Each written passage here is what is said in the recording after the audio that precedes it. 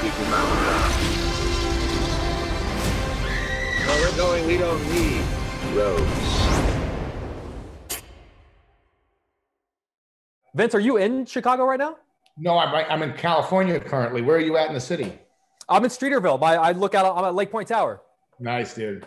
Yeah, so good to see you guys. Congratulations on this. Always good to talk to you. I know sometimes the downside of doing a movie that has a really cool, interesting idea or trope to it is that everyone gives you sort of the same question or a variation. I know you're probably getting 10,000 body swap questions. So I try to come up with one that you haven't heard yet. And if you have, feel free, please make fun of me for it. But I do love this idea of body swapping with someone who you don't really want to body swap with. And you guys have both played such interesting, complicated, layered characters over your career and your filmography. Who is the character you've played that you would least want to swap with?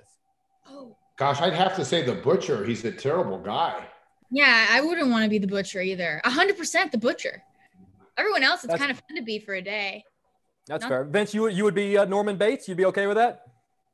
No, any of those kind of like darker stuff. I think the fun of an actor is it's fun to explore that and make believe for a period of time. But if you're really switching bodies, I don't think that would be a fun headspace to be in at all.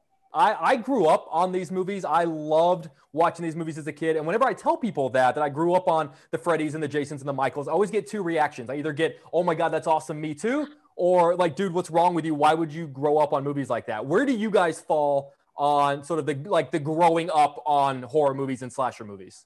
I liked horror movies, but I was the kid who'd kind of get pressured to go, and then it would bother me for days afterwards. My imagination was pretty strong, so I would be like wanting my sister to take the puppet out of her rocking chair so I could not see it through my crack in my door. But what I like with this movie is, and Chris Landon, it's very hard to do, but if you look at Happy Death Day, it can be really funny and self-aware, and also the kills are really cool. There's some great kills in the movie. So it was fun to be a part of something that was kind of, having a lot of both genres successfully. I thought you were going to say you grew up on like Freaky Friday and Hot Chick, but different vibe. Definitely not. Nope, different. Because that was me. That's what I did. Those stuck with me. So that makes much more sense. Like all of those combined. So I feel like when people watch this movie, I hope it sticks with them, like what you're talking about. I don't know. Don't you think it kind of had that vibe of those movies? Like, I don't know what it is, but it just felt like that to me. Yeah. Whenever I watch these movies, though, like I said, it's because I am such a big fan, I always think that, like, I know myself well enough, and I know that I would not make it to the end. I'm not like the final girl, as they call it. Like, I would be killed probably somewhere like at the end of the first act. Where do you guys feel like, would you make it all the way through? Do you think you'd be killed? So, like, how long would you survive in a horror movie? I can't even make it through watching a whole horror movie without covering my eyes and being dragged to the theater, too. Like, that's just who I am. So, no, I think I would just lay down and die. It wouldn't even be like a great death scene. You just be like, just take it. Yeah. Just go. No. Vince, what about you? I like to think I could make it to the end. I'd have to go in with that belief, right? Right. I got to figure that I'm going to be there when the sun parts, right? Right before. That's usually the guy who dies first. Yeah, I don't know. It could go that way, but I can't assume. I have to play to win. Fair enough. And speaking of play to win, Vince, our Bears did not look great last night, man. Where do you do we go back to Mitch? Do we give Foles another shot? What are you feeling?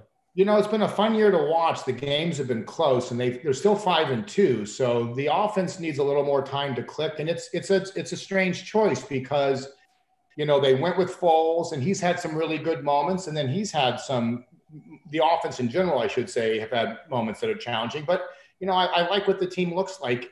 I'd like to see the offense get a little more synchronicity, but it's fun. They're a fun team to watch. What is scarier, this movie or the Bears O-line? I think this movie's way scarier.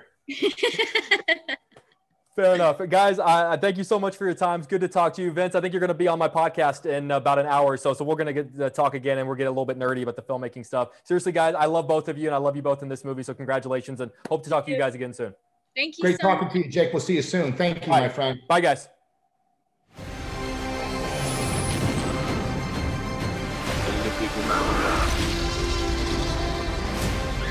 Where we're going, we don't need roads.